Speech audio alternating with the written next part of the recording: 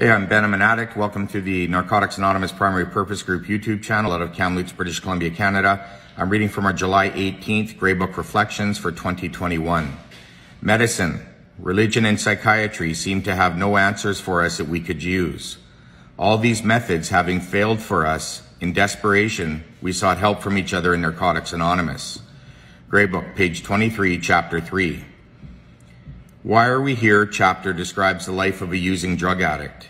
It describes the progression of the disease of addiction as it pertains to drug use. Our identification as addicts comes from some of these symptoms and events. Our irresponsibility in our lives was causing our own problems. Medicating ourselves to cover up feelings of inferiority and inadequacy, just to mention a few. Waking up sick and doing whatever it took to keep using. Our path of destruction was unbeknownst to us, and hurting mostly the ones we loved. Toward the end of our bottoms, we tried several other remedies to our problems. We tried new jobs, new towns, new lovers. We tried religion, therapists, doctors, psychiatrists, medication, other drugs and institutions, including jails. Our literature tells us that these so-called solutions did not hold any answers that we could use. Most of us tried them all, and it failed to bring us complete and total abstinence and recovery.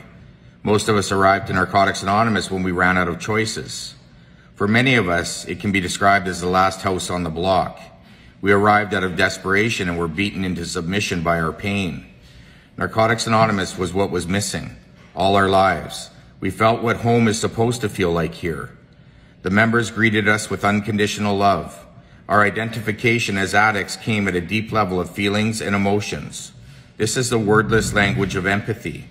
Welcome to Narcotics Anonymous. Welcome home. In this moment, we will have gratitude for this God-given program by sharing it with others that seek it.